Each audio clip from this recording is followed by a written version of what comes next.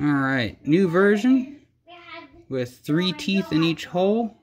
From I believe about 16mm diameter lids all the way up to 36 or 34 or something like that. Which is, you know, your small liquid lids all the way up to your 30 drams. Prescriptions and then your standards. And then we got a catch on the side for pop tops. And set you back over here. Stay. And then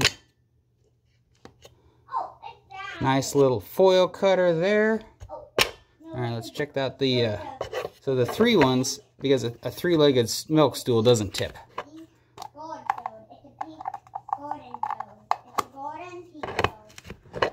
And it, you know, provides more friction.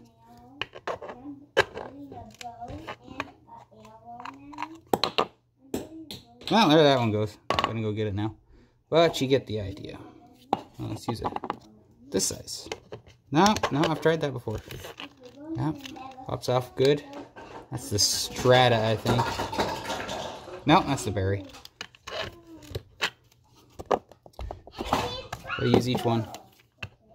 Did I do the Walmart one yet? I don't think so. No. I got that one on really tight, I guess. There we go.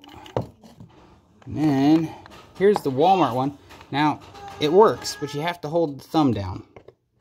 I tried to make a thing so you wouldn't have to hold the thumb down, but that was silliness. What are we doing here?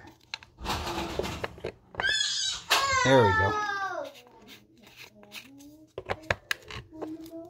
Alright, now let's check our foil popper. Just got a point on this thing, and there's a wedge taper, so it pulls pretty snug. It's not really going anywhere. Yeah, that did it. Oh, this is aluminum ducting tape I just put on an old bottle.